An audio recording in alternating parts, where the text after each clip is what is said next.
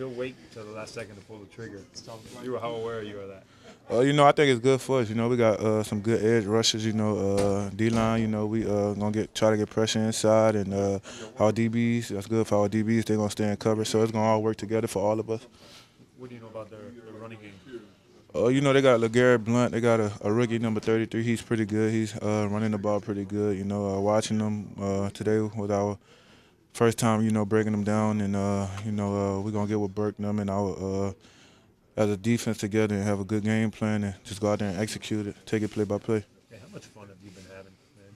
Just the way that your defense has been playing, especially the front guys. Having a lot of fun. A lot of guys. We pretty close as a unit. And I think if one person don't make a play, we get excited when the next person make a play, and I think it just help us out as a D-line. You think that guy Gotcha could help you out a little more back there, man? Yeah, man, funny dude, bro. I'm not. I did wash my face, bro. What's the what is the mood around? Obviously, the mood is light around here. Yeah. Why is that? Man, when you winning, everybody happy. You win a big game like we did this past week. It came down to last field goal in our favor, so it was pretty good. So everybody happy. As a defense, when you hear that your starting quarterback ain't gonna be able to go and Brock goes in there, does that light you guys up a little more on defense? No, next man up mentality.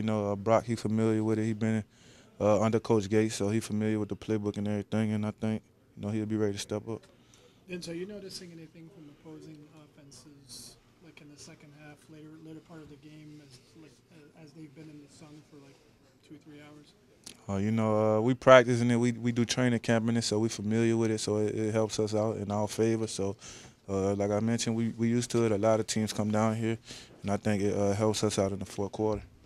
Vince, we've so often since the beginning of training camp seen you do something impactful every practice. Yeah. Be it a sack, be it a blocked field goal, something else. Do you have that in your mind?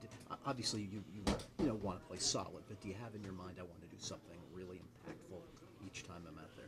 I got to, that's my job. We try to go out there, make plays like he just mentioned. My mentality is see ball, get ball. That's how I look at it. I ain't out there thinking as much as I was last year, and I think that helps me out.